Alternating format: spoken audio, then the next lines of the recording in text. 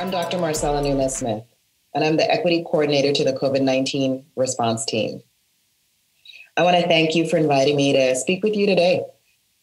And more than that, I want to thank you for the remarkable, innovative work that Robin Hood does to fight against poverty, to fight for equity, and to spark the conscience of so many people, in New York and across the country around these vital issues.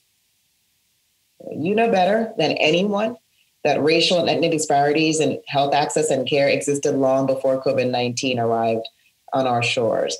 And as the pandemic just continues to wrench those disparities even wider, the devastating consequences it will carry in our efforts to fight poverty and increase economic mobility.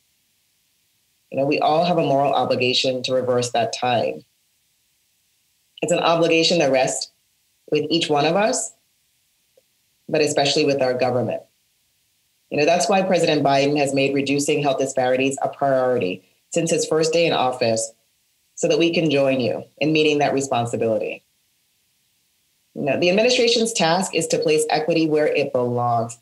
That's at the start of every single conversation, and to make sure it runs through every avenue of our policy response and every choice we make. There has never been a moment quite like this in government before.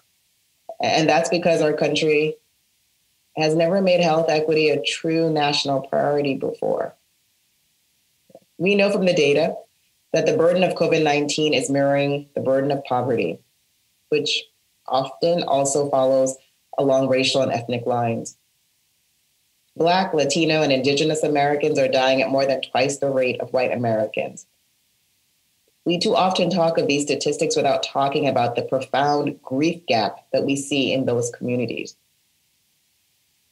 And of course, it is not a coincidence, because we have long-standing inequities in our health system and in many of our systems. Lack of access to resources and care that has been across generations. That's what's paved the way for this tragedy. When urban pollution is diverted to your neighborhood, raising the childhood asthma rate, when nutritious, affordable food just isn't available at your local grocery store, raising the uncontrolled diabetes rate, when the only jobs available to you are those that place you in harm's way every day in a deadly pandemic, it really is just brick by brick that we allow communities to be walled off from opportunity and walled into cycles of crisis. The president, the vice president, they understand that reality.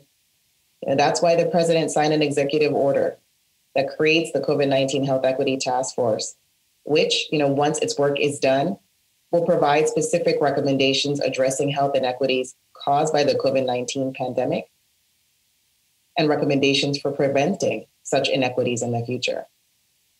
I have the privilege and the honor, humbled, to be named chair of the task force, and we will launch later this week.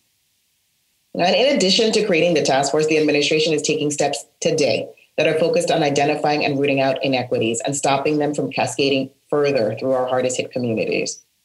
The administration is taking actions that we know encourage equitable outcomes.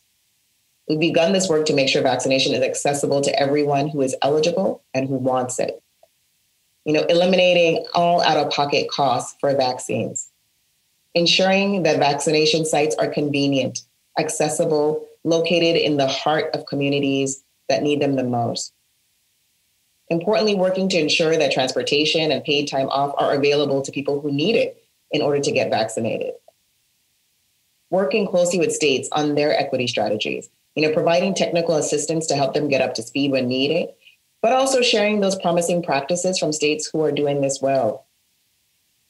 We have to push to gather and leverage data to ensure that our response is smart, equitable, targeted. But in short, we have to break down these structural barriers. We have to meet people where they are. We know vaccines represent our best path out of this pandemic into our new normal. And quite frankly, if we're going to get the job done, we need people in every community to learn about them. They have to be able to make thoughtful, informed choices. We need your voices in your communities, helping to build vaccine confidence, ensuring that as we work to improve access, All the folks back home are ready to take advantage of the best of scientific discovery.